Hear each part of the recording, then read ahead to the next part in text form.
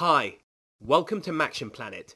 Enjoy highlights of Anna Sato's incredible concert from Blossom Blast 2017. It's my great pleasure to work with her in several different capacities. I know her through the Kodo drummers, who I used to work with for many years. I thought that she was the perfect guest for Blossom Blast because she's a kick-ass female artist. And in Amami Oshima, where she's from, traditionally, the men play the shamisen and the women sing, but she does both.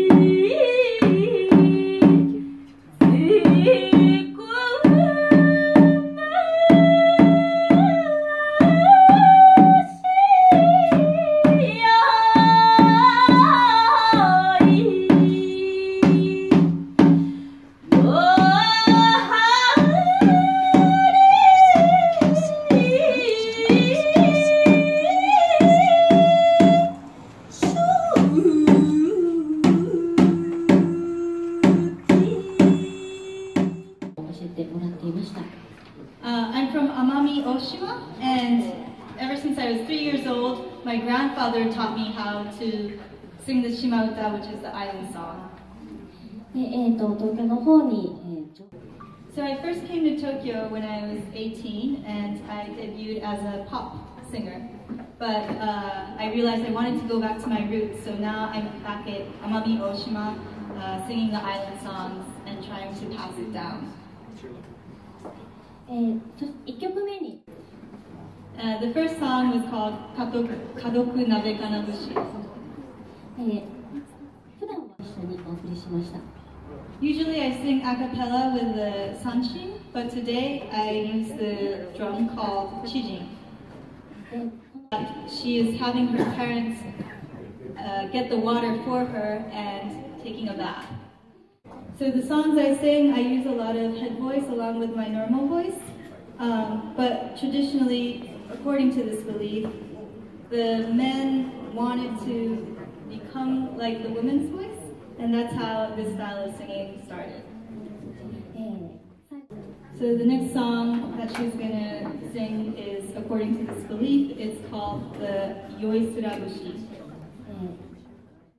It's singing about this white bird that's on the aft of a boat, and it's supposed to represent the Onari goddess.